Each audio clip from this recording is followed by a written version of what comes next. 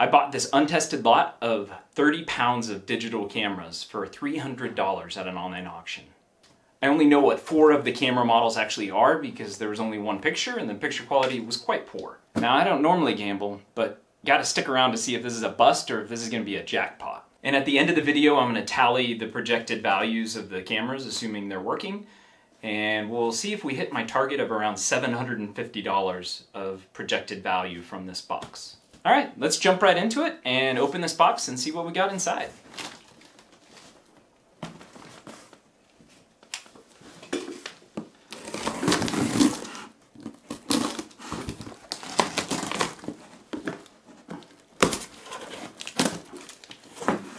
Oh, bubble wrap, that's always a good sign. Whoa! Whoa! Okay, I see some. Oh, they're just kind of piled in there. That's not really packaged very well. But there is a lot of cameras in there. Looks like Canon and Nikon mostly. Well, welcome back to another video, an unboxing of digital cameras. As I often said, this is one of my favorite parts of the job. And I went ahead and put the box down here under the table because there's not enough room for it up here. And let's pull out the first camera. And in this case, we've got a Canon EOS 40D DSLR camera. And this is a camera that was kind of built like a tank. Uses the smaller APS-C size sensor. But even after the original release of this camera, gosh, it's probably been 16, 17 years now, it still takes good pictures. I think it's 8 megapixels, 8 or 10. It uses the Canon BP511 battery. Now I don't have a lens right now, but I'm going to grab one real quick. I saw a couple inside the box so we can test and make sure autofocus is working.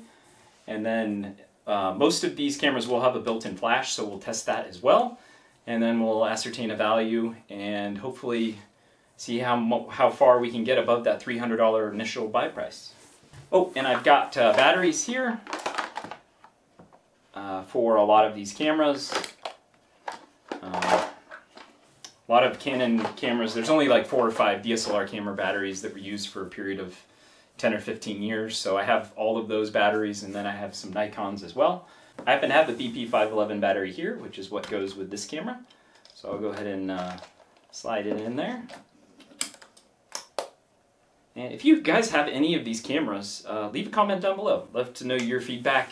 I've shot with almost every DSLR camera that's a budget anyway that was made from 2004 through 2017. And let's see if it turns on. We'll be able to tell with that menu up there, so I'll go ahead and flick it on. Yeah, shows a little bit of charge left on it anyway. And normally I'll set it to auto just to make sure that all the functions are working correctly. So let me grab a lens real quick. Okay. Alright, so compact flash card looks like this. And I'll go ahead and slide it in there. One of the things that you'll see occasionally is that the compact flash pin, one of them may be bent. And that can cause the compact flash card to not seat in there properly and record. In this case it looks good, so we'll pop it in there. Let me format the card real quick. It says check the connection between the lens and the body. Okay, I just grabbed one of my lenses just to test, and it's a Canon 10 to 18 millimeter. We'll put it on there.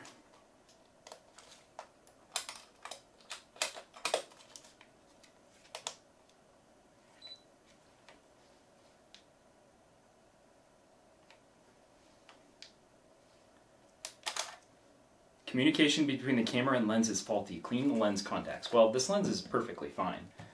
Use it all the time. So what can happen there sometimes is the contact metal ring can have some residue on it. And then sometimes the little round electrical contact points can also have some debris on it. So I'm just cleaning that real quick. I'm going to try to see if I can fix this camera. That's not an error that you see that often. So no value on that one, unfortunately. If this was in good working condition, the value on this camera is in the $70, $75 range with the charger. Dang. It does power on though, so there is some hope. Okay, next one. The big brother of the EOS 40D, the 50D. And again, built pretty well. Certainly a larger body than like the Canon Rebel XT, XS, T1i, T2i, that I'm sure we'll have some models to look at later. This uses the same battery actually, the BP511, so I'll go ahead and pop that in. And it also uses compact flash for memory. So I have a card here, go ahead and put it in.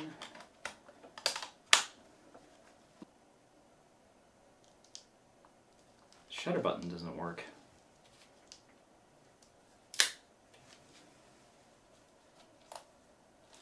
Stream got stuck.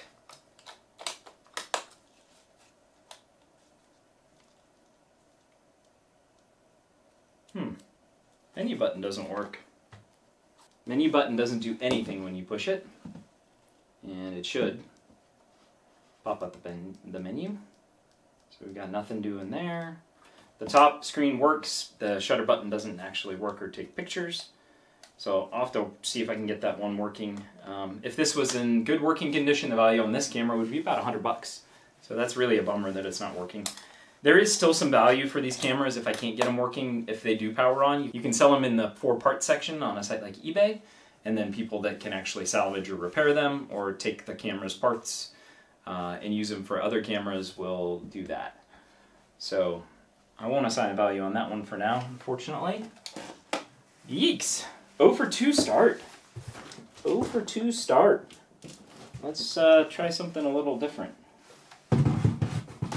Let's try something a little different. Got a Canon Rebel XT here. Oh no, Rebel XTi, slightly newer version of the Rebel XT. And this is a kind of a budget price point, I believe 8 megapixel DSLR camera that Canon released around 2007, 2008, I believe. And this camera, when it was released, actually cost like $7.99 or $8.99, so not cheap for back in the day. I've sold hundreds of this camera over the last 10 years, and it's quite a bit smaller than the 40D and 50D that we were looking at previously.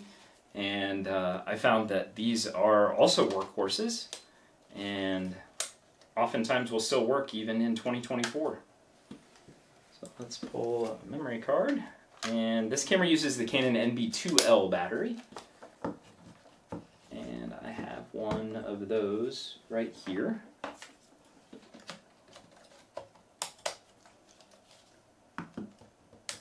Saw red light flash on, so that's good. You can see the LCD also popped on. So I've set it to an auto mode, and we will go ahead and try to take a picture here. Flash pops up. Yeah. Make sure it focuses. There's a little bit of dust visible through the viewfinder. That's common with age. I don't see any haze or anything else that would actually affect the picture quality, but that is something that I would mention if I were to sell this camera. So this camera body alone, value on this camera is going to be about $50. So finally making a dent in that $300 purchase price, but hopefully there's some better models than this, unless all the other models work 100%. So 1 for 3 so far. Put that down here. Let's try this. What do we got here? Oh, Nikon D5000.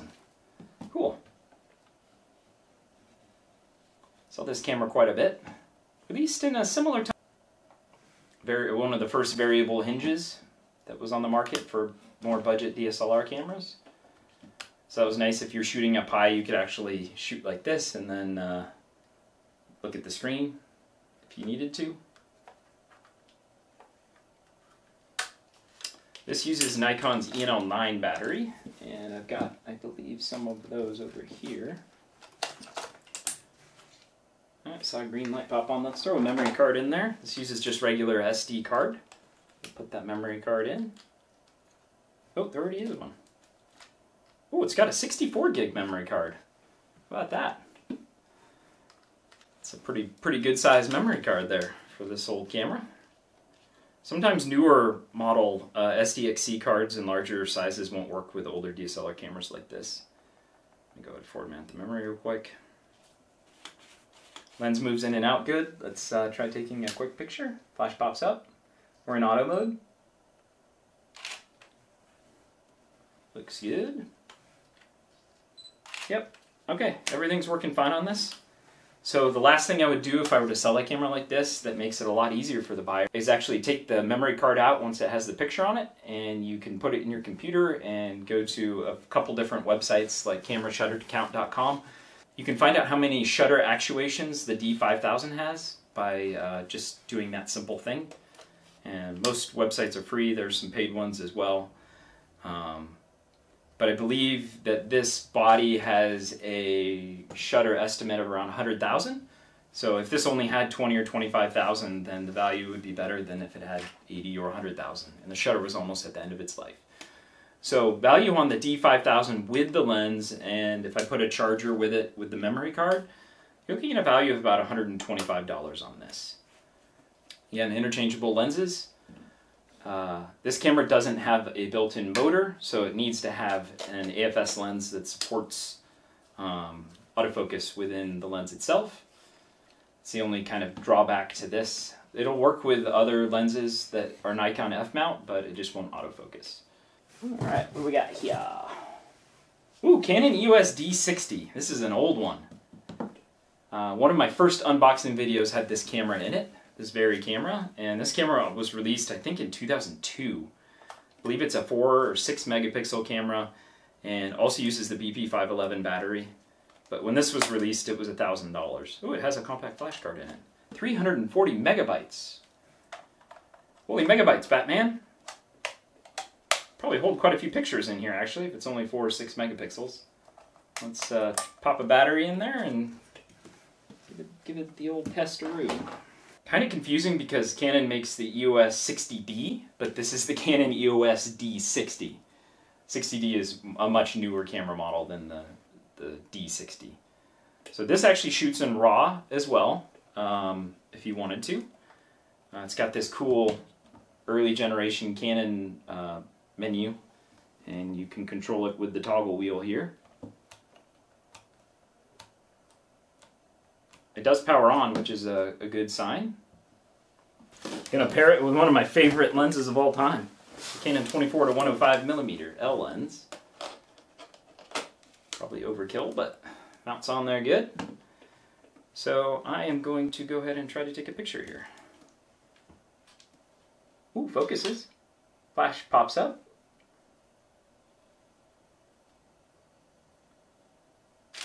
Yeah. Wow, would you look at that?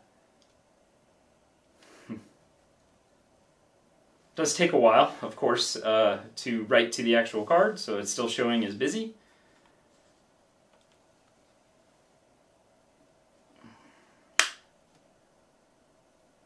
There we go. There's the picture we just took on that giant, massive screen. Whoop.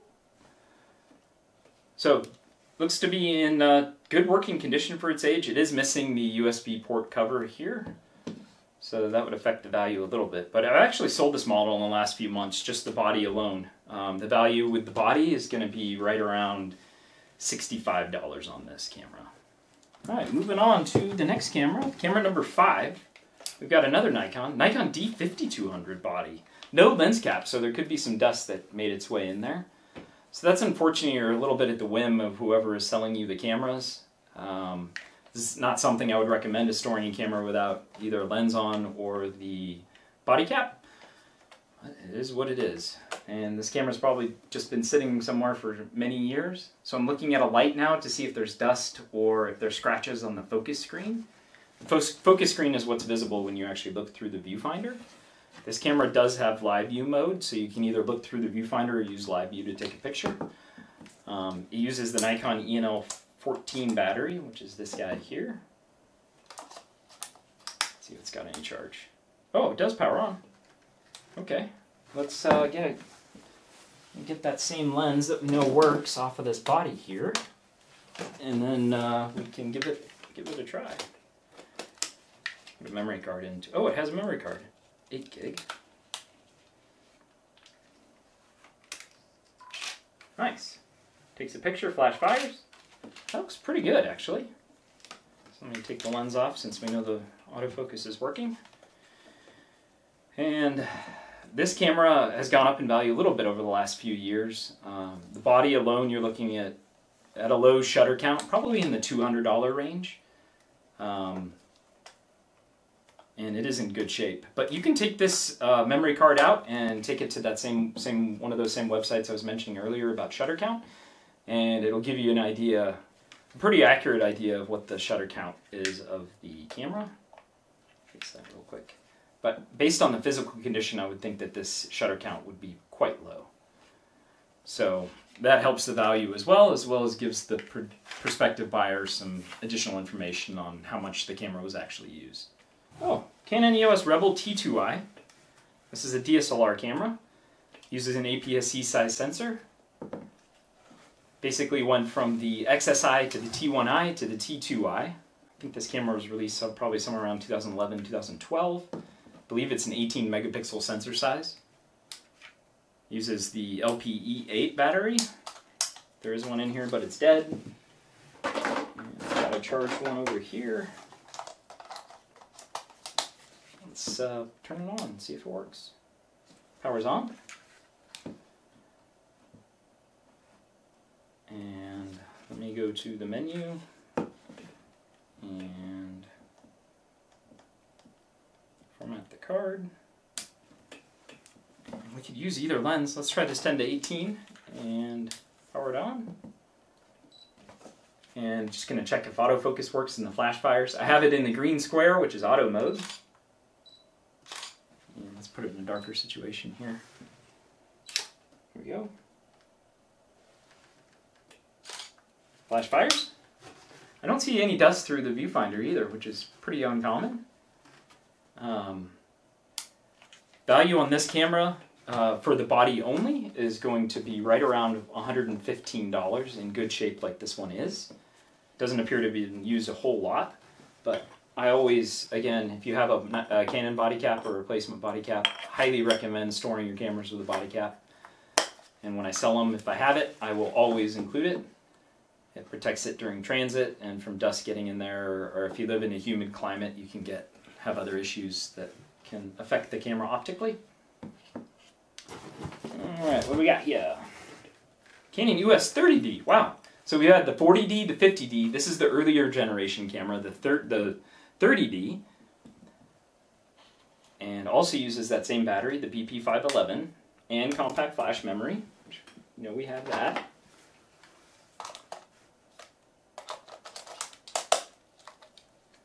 Turn it on. Power's on. Turn it off real quick. With these older cameras, I like to have it off whenever I put the memory card in. Sometimes you can have some problems when you put the card in while the camera's on. And format. Looks good. Let's try, well, let's do the 10-18 again. Why not? Flash pops up. Let's see if it fires.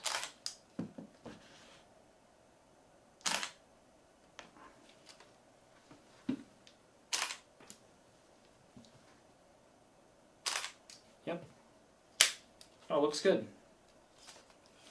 So this camera is in decent physical condition. Value on this isn't huge. It's kind of in between the 20D and the 40D value-wise. You're looking at about probably in the $55 range for this EOS 30D. Pretty good value for a budget or beginner DSLR camera, I would say.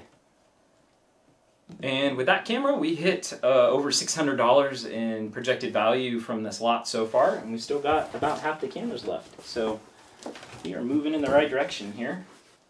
Canon Rebel XSi, this is one I was talking about earlier. It came after the Canon Rebel XS and was shortly before the Canon Rebel T1i. And I believe this is an 8 or 10 megapixel sensor, APS-C sized. Looks decent. This isn't the same kit lens that it came with. This is from an earlier Canon Rebel XT model. Maybe one of the models that we looked at before. But this uses the Canon LPE5 battery. This battery's dead, so I'm going to have a charged one for this. Okay, the camera does turn on. And let's see if it takes a picture. Put a memory card in there real quick. Again, I try to use small memory cards if I can, because these often don't accept the larger size. Autofocus works. Flash pops up. Flash fires. And there's a little bit of tape residue on the side. I'll get that cleaned up with some Matzenbrocker's liftoff, which is pretty good stuff that gets some of the tacky, sticky residue off of cameras whenever I'm testing them. Value on this camera is not super high. It's going to be right around $90 with the lens and with the charger.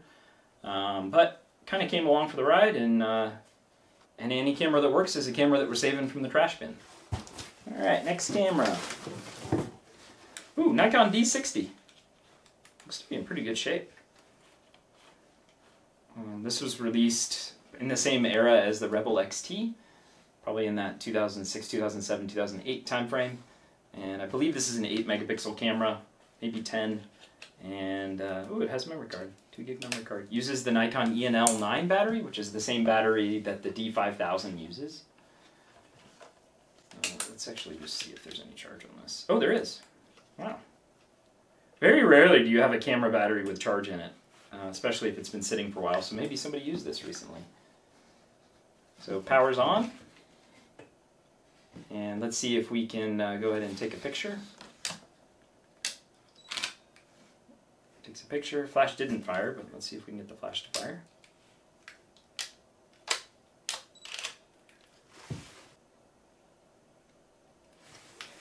Okay, interesting. So this is having an issue with the flash.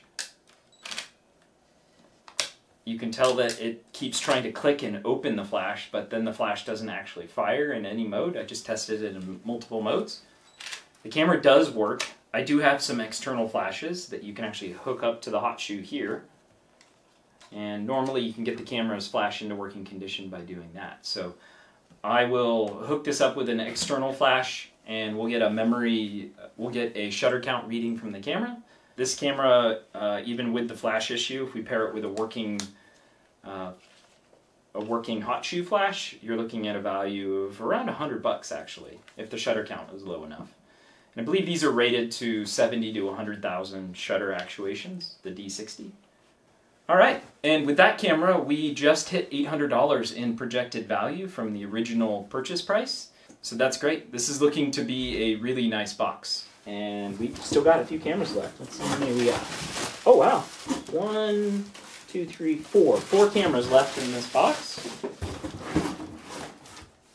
Ooh, another EOS 50D. You know, normally I don't experience tons of 50Ds in lots. So it's kind of cool. Unfortunately, we've had some issues with a few of these older Canon DSLR cameras in our testing today. Uses the BP511 battery. Maybe this one will work. Does power on. The display does work. Alright, we're going to try a third compact flash card that I know is working. And if that doesn't work, then we've got some sort of compact flash card reader problem.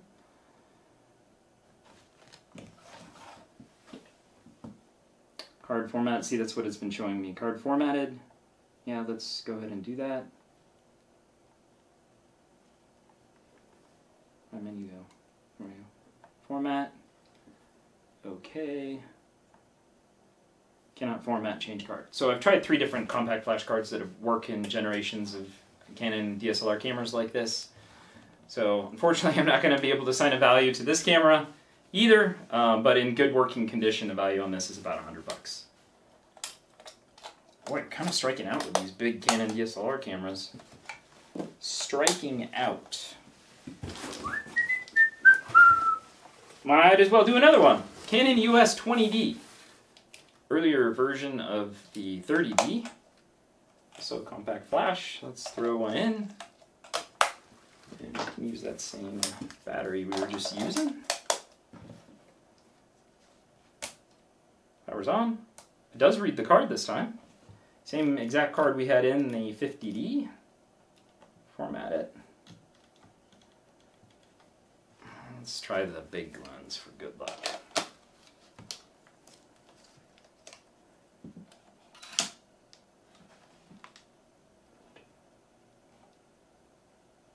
Yeah? Cool.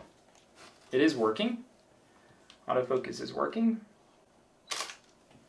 And it's in decent shape. Let's see if the USB cover, side cover, is going to flake off and break on me. No, that looks good as well.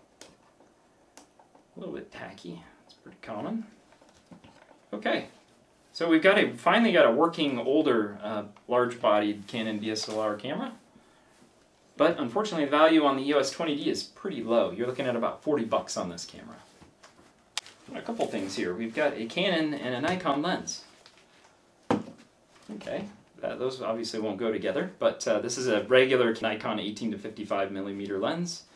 And value on this, assuming autofocus is working, is about 40 bucks. And you can always pair it with a Nikon body and just sell it as a kit for someone that's just starting out. It's a good option.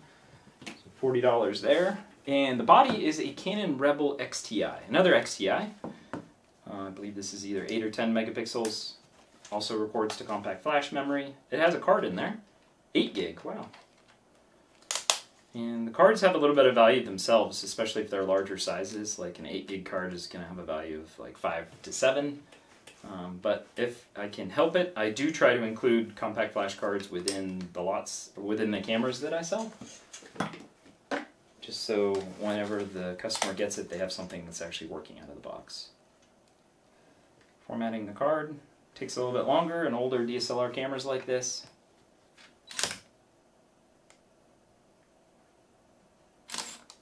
Yeah, flash fires. Autofocus appears to be working. Let's do one more test. Yeah. Okay, format. So body on this, not a ton of value. There's just a sticker on top I can get rid of real quick. And then I can use some of that Goopy Gone stuff that I use to get that sticker residue off there. And once I do that, the value on this is going to be about $55 for the body. Alright, with that camera we just went over $900 in projected value. I think technically it's around $935. And we've got one camera left. I wonder if we can get to 1,000. That would be a killer box. That would take that to a jackpot box, I would say. Even with those broken cameras. We've got a Canon Rebel XSi with the battery grip. And this is a DSLR camera that was made in between the Rebel XS and the Rebel T2i, somewhere in the 2008 to 2010 timeframe, I believe. Let's go ahead and see if it's got any. It's got 2 LPE5 batteries in it, probably original, so these are pretty old. A lot of times these will still work. I know there's limited life in lithium-ion batteries, but if they're not swollen, which these aren't, a lot of them will be, they may still hold at least a little bit of charge. But I've got a charged battery here I'll throw in. Most of the time you can use just a single battery in these battery grips, as long as it's charged. And it has a little bit of life, so it does power on. And it uses a SD card, which has got one in there. Sensor. Let's see, viewfinder looks good. A little bit of dust through the viewfinder. I'm going to go ahead and throw on the big lens. The final test, the final body that we're doing.